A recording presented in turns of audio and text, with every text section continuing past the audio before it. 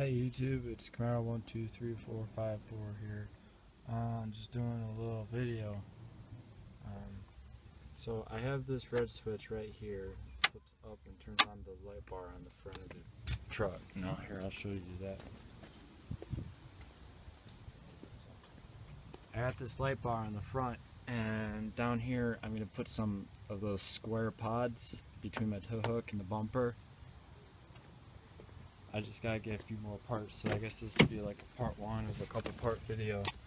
Well, I was gonna do, of the two pods, I'm getting two of them. I'm gonna do each pod on its own switch, and then the light bar on its own switch too, so I can control all three of the lights on their own. But as you can see, I kinda don't have much room on my dashboard.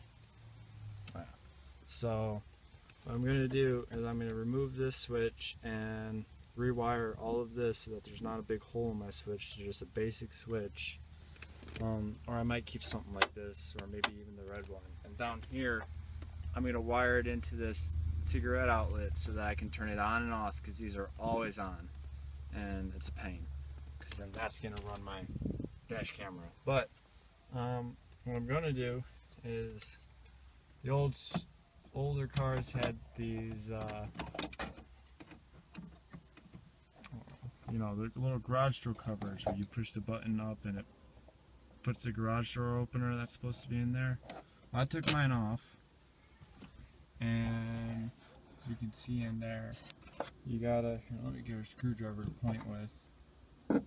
And here you gotta lift this up, this little black piece right here, you gotta lift it up and try and wiggle the other end of that peg over this piece. These are these pegs. You gotta try and get those out without snapping them, and I did that. So yeah, this is just the cover. You got the little button, little gray button thing that's supposed to use the old style garage door openers that were big and gigantic and all that. What I went out and got is, I went to the local hardware store, not hardware store, advanced, I went to Pep Boys, and I got this set of this toggle switch plate.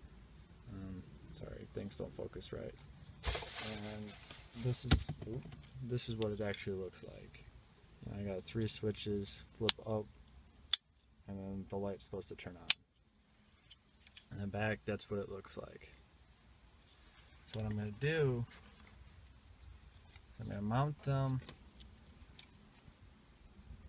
I'm going to cut a hole in this plate. I'm going to mount this onto here.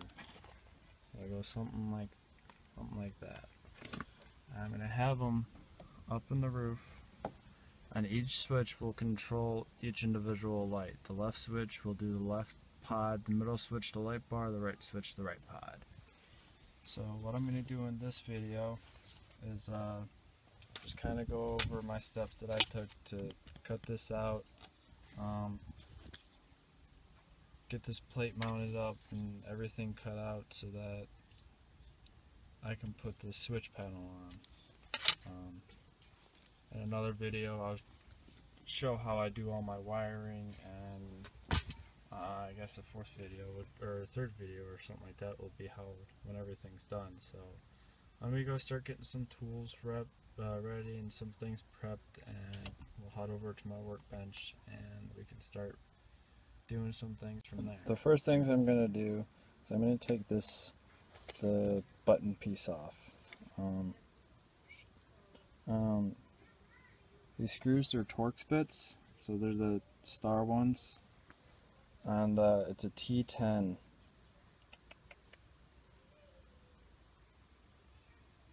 It's a T10 screw, so that's the size. I'm sorry for that focus, it won't focus, there we go.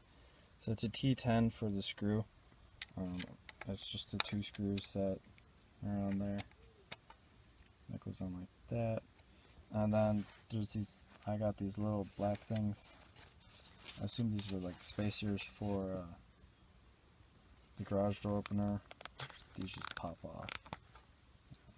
They're literally like little Lego pieces. There's one on each side. They just come off. You're not going to need these, and I'm not going to use them. So let me get this off, and then I'm going to use I'll end up using a Dremel to cut out the hole. I just have to get the Dremel, and then yeah. So let me get that off. So the two screws are off. They're basic self-tapping screws, and it looks like it even got a little locking type head on it. They came off real easy. So this should just kinda come off if things were simple, doing everything one-handed.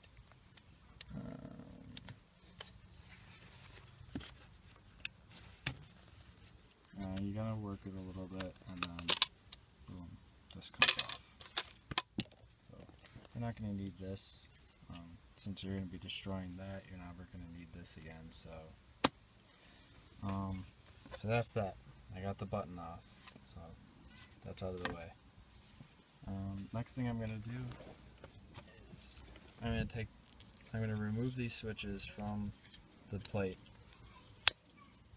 There's a little nut over that, and then the washer and the guard come off, and then the actual switch will pop out the bottom side. I'm going to take those off, try and pop these lights out. It looks like they're just kind of pushed in, two clips right there. So I'm going to try and pop all that stuff out so I can get just the plate. That way I can mark out where I'm going to put my holes, and I'm going to need my holes. And then that'll also probably help me, that should also help from there, I should say. Once I have the holes marked out in the outside diameter, I'll probably draw the outline of it on there.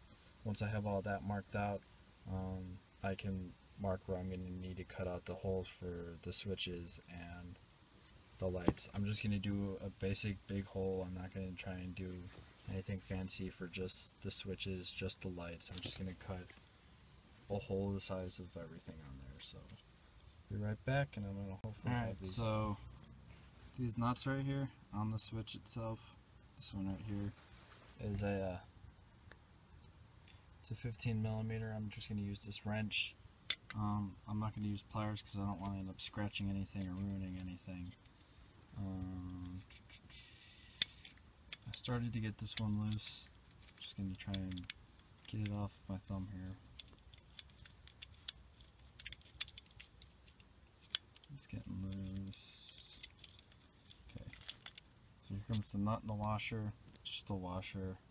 The nut's very shallow, so try not to drop that. And then the switch should just fall out like that. So here's the switch, just a basic on-off switch, 2 leads. I'm going to end up using push-on connectors. I'm not going to do any soldering or anything cheap where I just twist the wire around it. I'm going to use crimp-on push connectors that crimp onto the wire and push onto the switch. So let's put your basic on-off. Just clicks on, clicks off. These won't come necessarily, oh yeah, they will. They come off, there's a little tab on them so that they sit straight. That just snaps down, so just set things to the side, don't lose anything, because losing stuff would be not good, but that's a whole switch assembly right there. There's another nut on the actual switch itself. They had that underneath the switch panel, so I'm just going to leave it under there, because I mess with things the way they had it. So that's that. And then the switch, or the light I should say, it's got these 2 push buttons. Try and zoom in a little bit. Those 2 tabs. Kind of push the tabs in.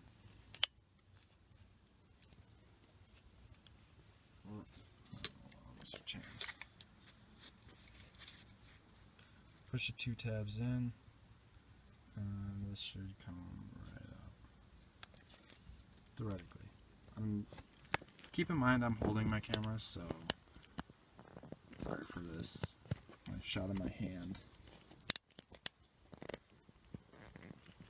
It'd probably be easier if I got pliers, but that's too much work to go get pliers. So I got them past the tabs. There's just, and the light just comes out. So that's your light, just a little red light. I'm assuming it's an LED in there. Positive, negative lead. So that's everything pretty much for one of the actual working switches. I'll probably wire this up in series with the switch, so what that'll mean is the positive and the negative coming in for the switch. I'll probably grab the positive, go straight to the on wire or the on section, and then from off it'll come through the red to go through the light, through the black, and then down the rest of the relay, or back to the relay. So that's the switch panel. I'm going to take the other two off camera, and then I'll set up showing how I'm going to mark up the top plate and all that so that I can start cutting holes. Alright, so I'm over here at the workbench. Here's the cover piece from actual car. This would be mounted this way in the roof, or in that ceiling organizer. This is where the button was. And that way would be the front of the car. So what I'm going to do right now is I'm just going to take a Sharpie, and in some area I know is going to be cut out, I'm just going to try and lightly mark an arrow showing that that way is forward. So I always have some sort of reference to tell which way is forward. I'll probably grab a better Sharpie, that's a piece of crap. But, so I'm going to do that for now. I got the plate all clean, it's on its own, so that'll go like that. But remember, everything's retroverted, so I'd be working on it like this on the workbench. It actually sits like this in the car, so I just gotta keep that in mind when I'm starting to cut holes and stuff, and lining things up. And so it'll probably go this way.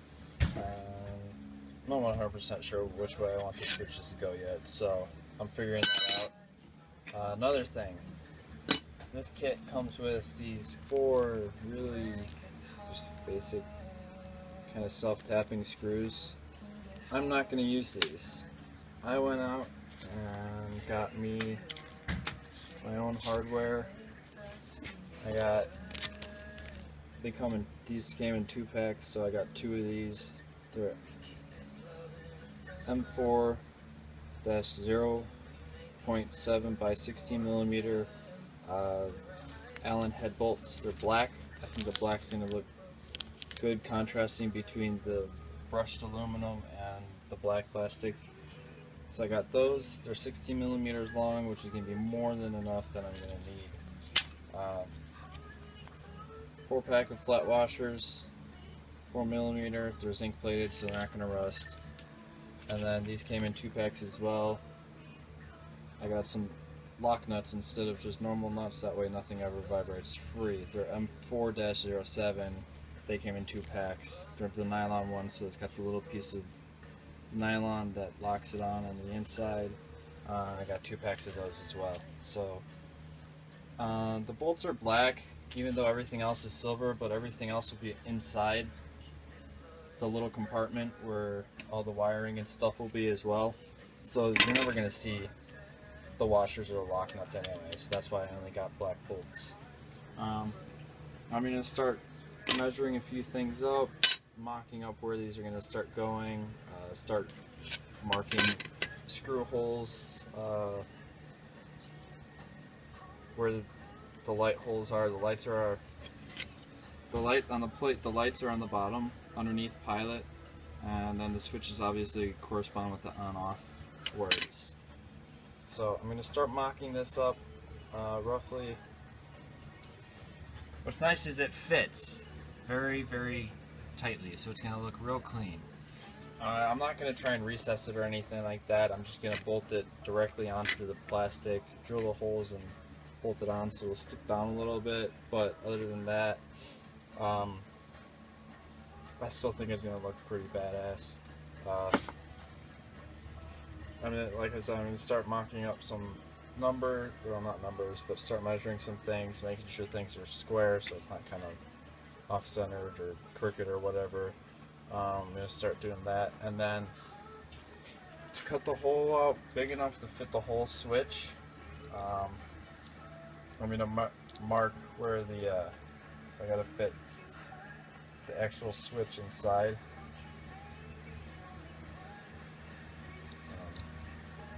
Obviously through the hole that I cut in there. So I gotta fit the actual switch in there. I'm gonna do that by marking where the edge of the switch hole is, and I'm just going a little bit bigger than that underneath it so that I have plenty of room to fit the whole switch through there. There's no issues whatsoever because the switch is not going to mount to the plastic. The switch will mount to the plate, and then from the corners the plate will mount to the door. So it doesn't matter how big the hole is underneath the plate. So be right back once I start marking some things up. Again, I'm holding my camera, so I only got one hand. It makes things a little bit difficult. I'll be right back. Alright, so I was trying to start mocking some things up. I got this little measuring thing. I'm not doing anything super scientific. I got this center punch. When you push down and it punches a little hole. I can't really see it on there, but anyway. And what I've done is kind of lining everything up. Where is it? It's hard to see, but right there's a small hole, and same on all four corners, and those are going to be my screw holes. And that's also going to give me a very general baseline of where it's going to sit. The plate, I'm just eyeballing a lot of it up, making sure it's square is mainly what I've done.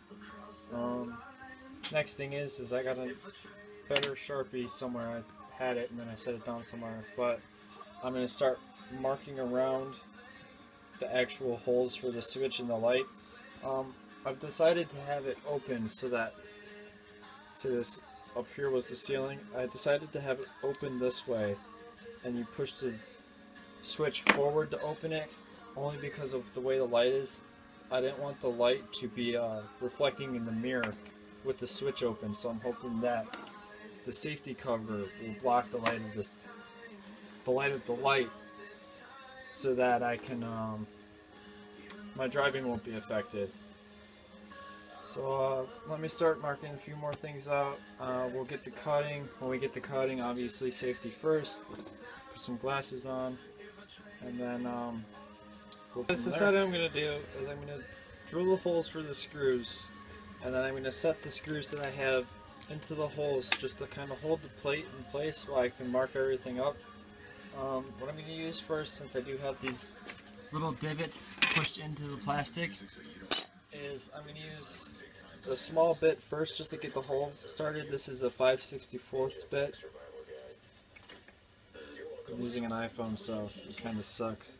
Anyway, yeah, this is a 5/64 bit, and then the actual diameter of the screw holes is the perfect size for a 5/32 bit. They fit very snugly. The bit fits very snugly through the screw holes, so it's not going to be overly big, but it's not going to be too small where the screws don't fit through there. So I'm going to get those drilled and just set the screws in there. I'm not going to put the lock rings or the lock nuts and the washers on. That's just to hold the plate in place so that I can trace out and start marking up some places for dremeling. Again, safety first, so let's put these on and start drilling some holes. So on the back I got these two posts. These are what hold the screws for the button in, and then I got the little catch so that you don't push the button in too far, and then these two posts for those little Lego piece things. What I'm going to do is I'm going to carefully take the Dremel that I have. That's not a real Dremel, but it's a rotary tool and it works. So I'm going to carefully take that and take these posts off and these pieces off with the cutoff wheel, just so that I have something flat that I can set this on to drill these holes, because with those posts I don't want the plastic to kind of like blow out on the bottom. So I'm going to do that real quick, and then find my drill bit that I just had. Oh, doing the drill. So I'm going to do that real quick, and then we'll start drilling holes.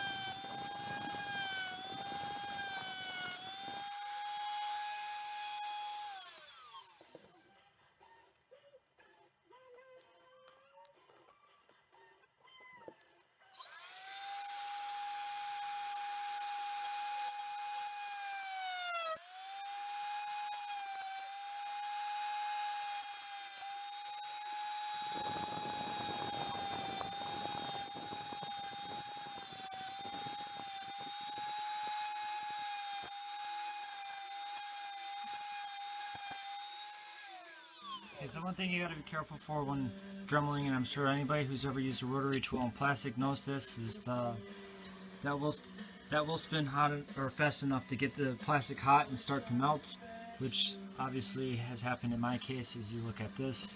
I took it and used the cutoff wheel to kind of clean up these stubs a little bit better. I still got to get these two off, but I'm not going to film those because you don't need to see you're filming all the time. Here's that little safety tab so you don't push the button in. I got to trim that up a little bit, and I'll probably go over it with a sanding disc or something like that just to make it smooth. It's still a pretty thick plastic, so don't be afraid if you nick the plastic a little bit. You should still be okay. And remember, most of this is probably going to come off anyway. So I'll be right back. Alright, now that I got those cleaned up, that'll give me some room to work with so that I can get my punch holes lined up onto a piece of wood so that I can draw out these holes and then mount that plate and keep going from there. Let me drill these holes and I'll be right back.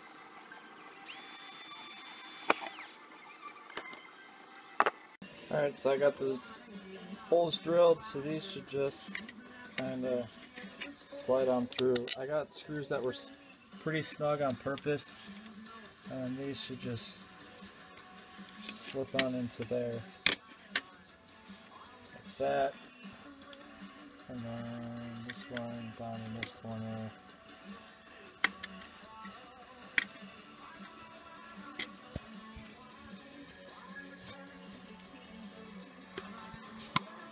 They're pretty snug, so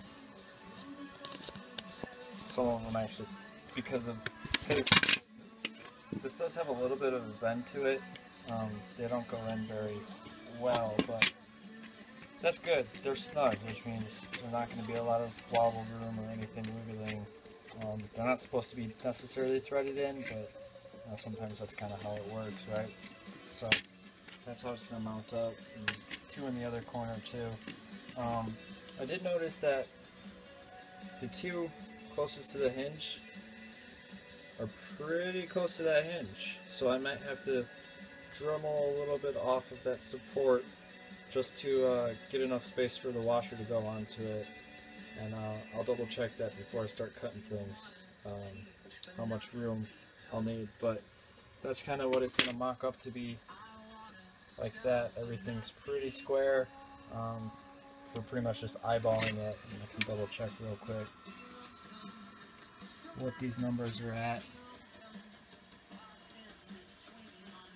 And they're pretty much dead on both sides. So I'm going to grab that Sharpie and start mocking up where those holes will be, and then we'll be into finally cutting this inside piece out so that we can mount the switches and lights back onto it and put it back in the car, because I'm not wiring anything today. I'm just getting the switch panel ready for when it's time to wire. Okay, so I used a silver Sharpie just so that it's a bit easier to see. With the plate on there, they mark up about that, just so I got the corners good. So everything underneath this is going to be taken out. So the switches are actually up here. And then what I'm going to do so that I don't have to fight with the actual plastic to thread the switch onto the plate is I'm going to kind of roughly line it up. I might Dremel this part out just so I can set the switch in there and then see how much on each side, or how much further up I need to go. I might just lay it up against it. I'm not sure. I'll figure that out and let you guys know how I measured that out. But then on the switch, and then I'm going to go a little bit over the line on the bottom for the lights just to give them a little bit of room too. But for the switch, it will definitely be above where the holes are marked. But that's just so that I can kind of see where everything is. Okay, so this is a very rough sketch that I'm gonna cut out everything inside that box. What I ended up doing was taking the cover off the switch and kind of holding it upside down and just kind of seeing where it falled in. I kind of started to cut out that. I'm just gonna cut out the rest of it. I'm gonna watch down here because there's not a lot of room on the bottom of that switch plate. So I'm gonna cut that out, and you use the cutoff wheel and the Dremel. The plastic melts real easily, so it's a bit tricky, and it melts real quick. And then, yeah, so I'm going to be careful, take my time, go real slow, Make sure things don't start heating up too bad. And we'll see what it looks like. So I'm starting getting that cut out. I'm about halfway through. It's pretty thick plastic, so it takes a lot to get through it. I'm outside, sorry, there's a moth flying around me. It takes quite a lot to get through it, so I've been alternating which side I've been cutting on. Just being careful when I'm doing the back, so that it doesn't melt too bad. Moth flying around. So I'm getting through it, looking at mocking it up. You know, it's looking good. I'm gonna have plenty of room on the back for the switches. I'm hoping so. If not, I can take more off the top. But we'll see once I finish getting this cut out. And update when I finish this cutting out. Alright, so I got the hole cut out. It's not the prettiest. I'm not very used to using a rotary tool to cut things out. And I already cut the towers a bit so that washers will fit more seamlessly. This will go on like that. Look at that. There's still a little bit of wiggle room, which is good, which means I can line up my holes perfectly. But yeah, let's throw some bolts on and lock those down and get this bad boy back up in the truck. How about that? Be right back when I get those locked down. Alright, so the hex bolts I got, there are 4mm Allen hex. So those are 4s, and then the corresponding lock washers I got, they're a 7mm bolt. So I'm going to tighten these down and then we'll see how that is. Alright, I'll be right back with these all tightened down. Alright, so here it is, the finished thing. It's all bolted up. And like I said, I grabbed 16mm bolts, so they're a little bit long, but that's no big deal. Better be safe than sorry. Before mounting it up, what you guys remember to do, make sure you tighten your switches down with that 15mm wrench, those top bolts underneath the safeties. So I'm going to tighten those up, and once I'm done with that, next time you'll see me is we're putting it back in the truck. Alright, we're inside the truck. I got everything tightened down. So it's not going to go that way, it'll go that way. Inside here, it just snaps in the same as it came off, so what we're going to do is line it up.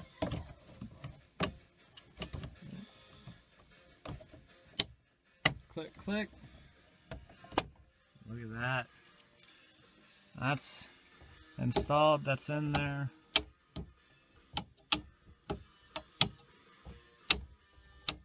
Yeah, look at that bad boy. I like it. I think it works out good that way. If I'm driving along, that'll be my left light pod. That'll be my grill bar. That'll be my right light pod. And the corresponding lights to go with that. Next step will be wiring from here, which is nice because that still opens. There's plenty of room in there. I mean, there's a lot of room in there. So next will be wiring up this, sending the wires through the headliner down the A-frame and out to relays that'll be at the front and the engine bay. But that's the finished product, and I think it looks good. So I know I'm new at these types of videos. I worked hard on this. I tried doing my best with only being able to hold my phone. I know I'm not the best at editing and stuff like that, but I do try my hardest. I know it's cheesy, but if you like this video, like it, thumbs it up. It means a lot to see that people are actually watching my videos. I unplugged the light, sorry. It means a lot to see that my videos are being watched, and look out for the following parts. I can't promise when they'll be, but they'll be in the future because funds are tight right now, so only when I can get certain parts can I do certain things. In the engine, I'm going to be building a bus bar for all the wiring harnesses so that they're not all running directly off the battery. They'll be battery run, but it won't be directly to the battery terminal like they are now. I'll try and maybe do a video if I have time for how I built that, or just do a quick peek through, show this is what I did. So let me know what you guys thought. Feedback's appreciated. Even if it's negative, just be polite about it.